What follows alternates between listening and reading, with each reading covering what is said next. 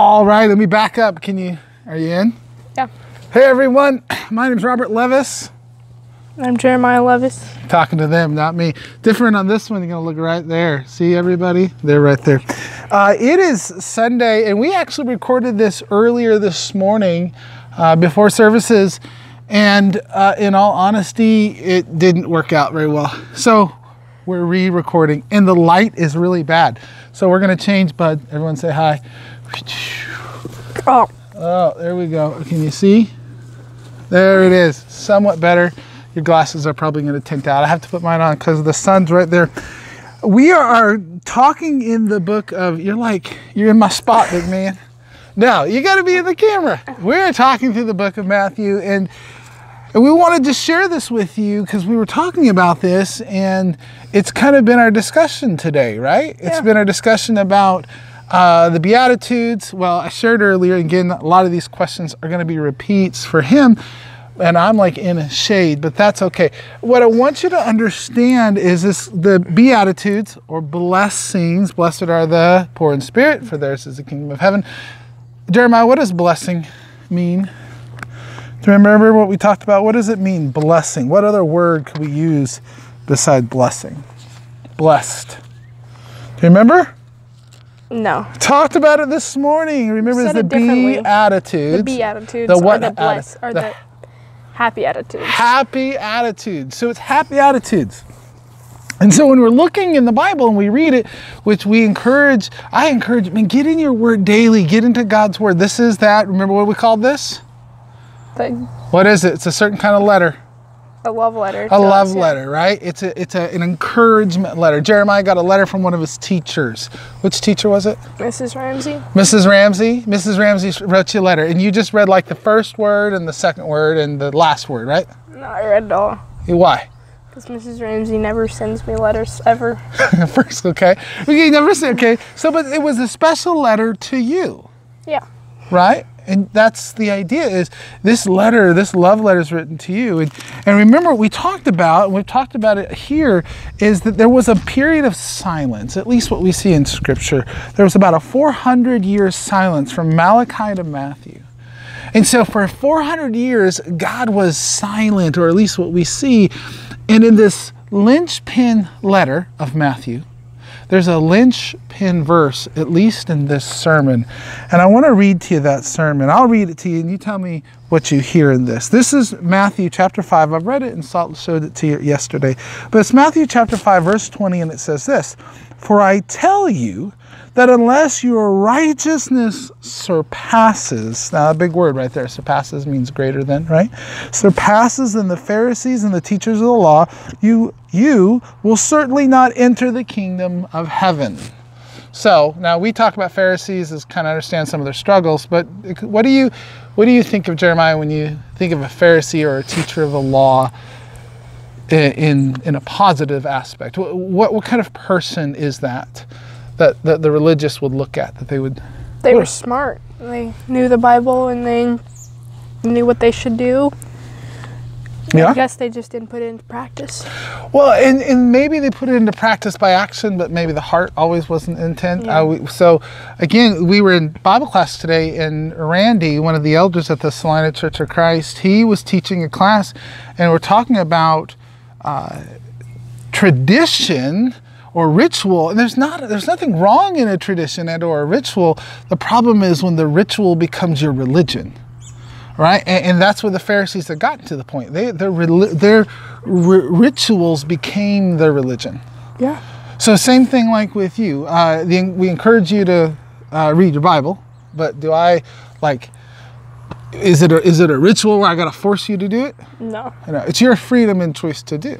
Well, the same thing to this context is you have that relationship with God, the encouragement to read into it, but God loves you despite of it. Now, for them, they're looking at it and what he's trying to point out, because through all these, lots of laws.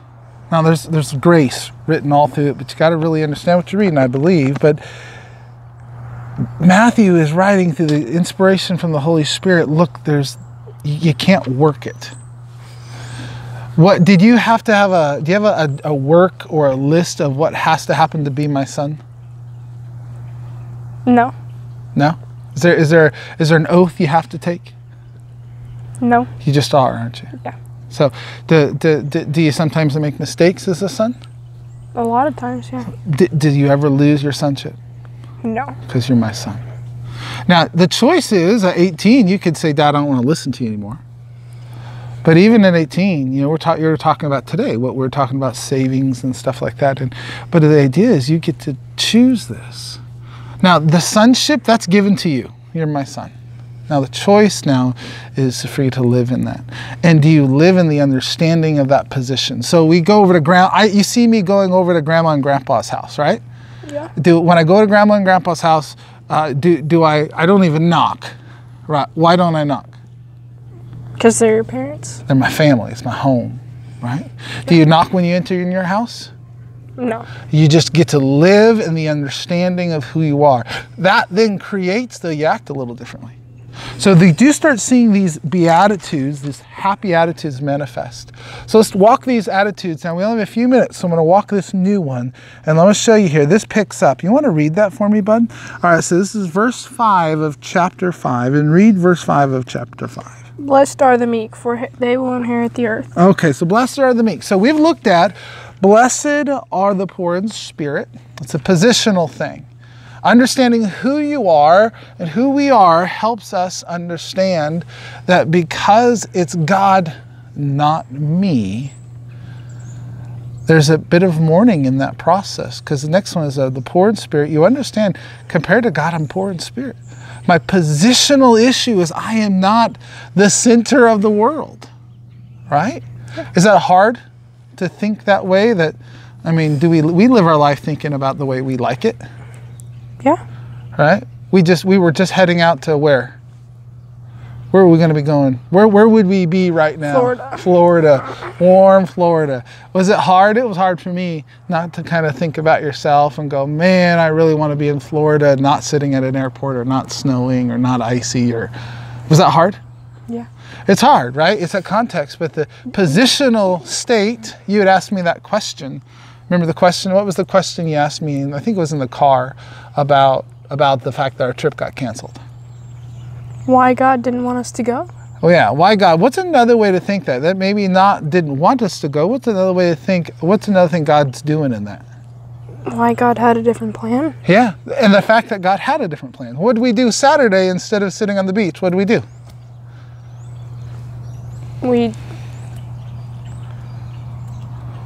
do it at 9 o'clock every Saturday morning. We had a Bible study. We got to a Bible study. We had two people come visit for the first time, right? Yeah. Would we have been there if we were in Florida? No. We wouldn't be able to study with them, would they?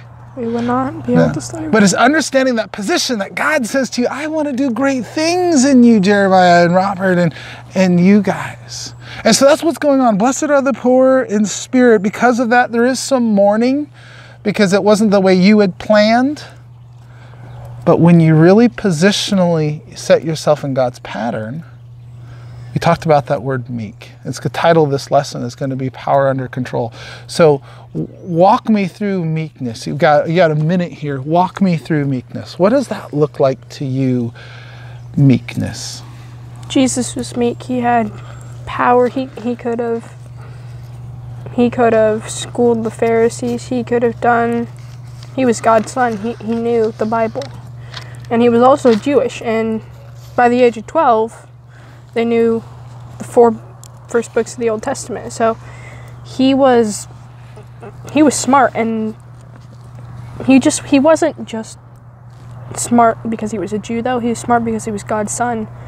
And so he could have told the Pharisees that they were wrong. He could have, but he didn't. And he showed love through it, didn't he? Yeah, power under control, and that's the beauty of it. So I'm 6'1", I'm a big dude. I've been a big dude my whole life. My son, he's only 11 years old, and he's 5'3". Doctor said he's going to be 6'5" or something.